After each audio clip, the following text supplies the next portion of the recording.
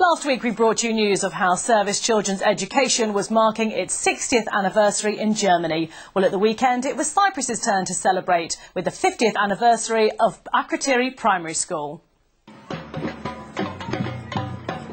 Every one of the almost 500 pupils took to the streets of the air station for the community carnival.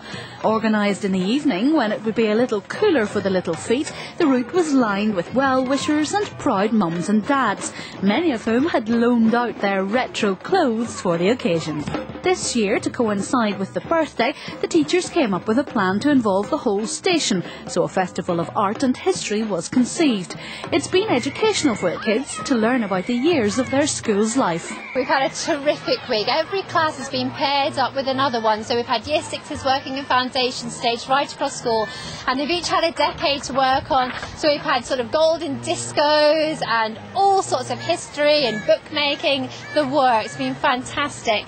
1, 2, 3, clap, 4, clap, rock. After all that dancing in the streets, it was time to relax on the grass with a picnic and enjoy a performance of some of the music from the school's 5 decades. Some past pupils had even come back for the occasion. From 1961, I think, Mr. Still, I think, is here, and Claire McKnight, who runs our creche, she was here in the, I think it was I better say 70s, but I think it might have been before that.